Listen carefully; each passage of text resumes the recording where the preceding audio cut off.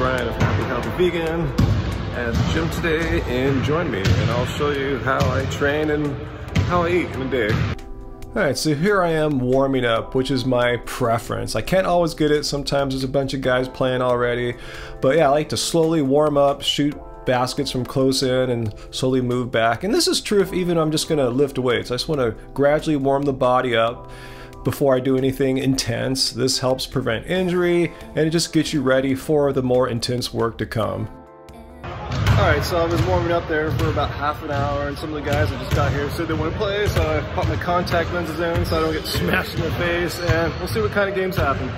So we're going to play some 3-on-3 half-court basketball, which is one of my favorite ways to play basketball. You don't have to run up and down the floor, and you get to do everything. Pass, you know, shoot, dribble. Here I got a pretty big guy guarding me, but he's having trouble. I'm pushing him around and shoot off the glass, make it. That's one of my favorite shots. And here I'm setting a pick, and then I pop out to the line, lose all my defenders, and bam, easy three-point shot. Here I get open to the corner, a little off balance, but I nail another three-pointer. And you've seen I can play offense, but look at me fight through these picks on defense. That was one pick from the big guy, another big guy comes, tries to set another one, I run under it, and then yet a third pick. I just kind of get out of the way here. I'm always really active on defense. Here I'm guarding my guy, he's going to try to post up on me, nope. And then his man tries to go to the rim, and I stop that shot from happening too. Here, this guy gets open, he's, oh my man, I come out to challenge a shot so he doesn't get a wide open look. And that was it, we won that game of 3-on-3. So we're going to chill out for a sec and get ready for one more. I do a little jumping practice here. Alright, so new game, more of the same, blocking shots at the rim, running out for wide open looks, and nailing them. Let's see, yeah, I like to tap out shots when I can't rebound them, so it gives us another chance to score. And I missed that, but run out to the corner again and nail it. So here's my favorite play of the day. I had a little bit of luck going with me on this shot, but I run past my man, throw it up high off the rim, goes down, and my man is not happy at all. Here it is in slow-mo, and I looked why I didn't jump on this shot like a dunk. I was going off the wrong foot. I never jump off my right foot. So strangely, this turns out to be the last play of the game. It wasn't supposed to be, but after this bucket from my teammate, the guy guarding me just picked up and quit. I don't know if he didn't know the score right or he was frustrated. Either way, it's time to lift weights. So I go and give my legs a little rest and do some shoulder presses. I did 3 sets of these. I try to do 8 to 10 reps of about 40-ish pounds depending on how I'm feeling. But yeah, these are good. These help me when I go up and grab those rebounds. Alright, so now on to legs, and often on my leg days I've been doing weighted squat jumps like these, and here they are. So now on to the trap bar. I always like to begin my trap bar workouts with a set like this of lighter weights but moving it quickly.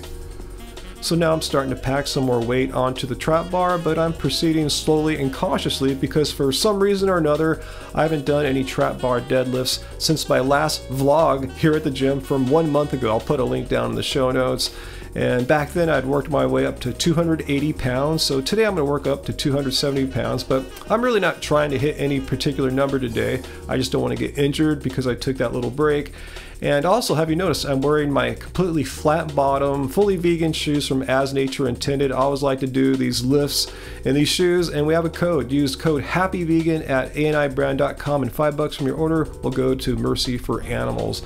And I end my trap bar session here with this lift. I forgot its name. It's some kind of like Bulgarian trap bar deadlift, but I like how it has you have one leg back, one leg forward, so you really work one leg at a time, which is great for jumping. All right, all done. Been here nearly 2.5 hours, so needless to say, I'm pretty famished. I can't wait to get home and have my smoothie. But yeah, this is a pretty typical day. I start off with the basketball, as you saw, warm up, actually, then play some basketball, then do some sort of strength training or explosiveness training, which I didn't really work on today. But anyway, I'm gonna go home and eat. All right, so I'm back and I just threw together my famous post-workout banana smoothie. I have a smoothie like this almost every day, but after a good workout like today, I want a few more calories. So I threw in 10 bananas, a handful of blueberries, and the Clean Machine Lentine protein that I've been using pretty much all years. You guys have seen me use that, and a little bit of coconut water and almond milk. So it's about 1,000 calories. And a lot of people trip out when they see how I eat. If you're new to watching our show, you're thinking maybe I eat too much, maybe I'm getting too much protein. Remember, I'm over 6'4", 6'4" and a half, over 190 pounds. So 10 bananas, roughly 1,000 calories. So that's good for one meal because I should get at least 3,000 calories.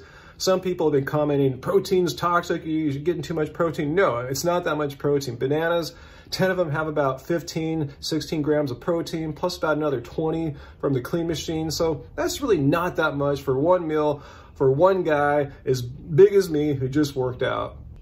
Oh man, seriously, there's like nothing I'd rather have after working out than one of these smoothies. Seriously, it just goes down so good. And I just feel really good drinking it. I feel great afterwards. All right, so it's been a few hours since I saw y'all last, and I'm feeling a little snacky, and let me share with you some of these kale chips that Angie made for us for Christmas, and they're really cool. Unfortunately, you don't know how to make them yet. They're not in Cubic Carb Baby, but they will be in Angie's forthcoming next book, which will be out sometime in 2020, but they're really good. And I know a lot of you guys are going to think this looks like weed. It's not. I can assure you these are kale chips. They have that kind of golden trichome weed color because of all the spices she puts on them. But yeah, I don't have too many of these because we are going to work on some kind of dinner right now. Looky here. For our late lunch / early dinner, it's none other than the epic burrito bowl from Angie's Cubic Carb Baby. Speaking of which, we've had that on sale for half price for all of December, and we will continue that half price off sale through all of January. I want to point out this meal includes all the basics of a plant-based vegan diet. Look at this, the rice, the beans, potatoes, corn, some basic veggies here. The only thing that's a little pricey might be the avocado, but other than that, this is a pretty healthy and inexpensive meal. All right, for dinner, this is kind of an odd dinner for us, I have to admit, but Angie made us her hearty homemade oatmeal recipe from Cubic Carb Baby. And this is very hearty, and it's actually very nice and pleasing to touch this warm bowl in the middle of winter here. So yeah, thanks for watching. You've seen everything I've eaten today. I didn't mention I had a banana before I went to the gym, so now that completes everything I had in a day. So hit like if you want to see more of these videos. I try to make them once every month or two, so let me know that you enjoy these. You know, I know they're not the biggest viewers, but they're fun for me to make, and I like sharing with you guys what I'm doing. So anyway, hit like, share the video with others who want to see, or should see, how easy and simple it is to be vegan, how cheap it is to be vegan too. So I guess that's it. Until next time, guys, remember, let's vote vegan.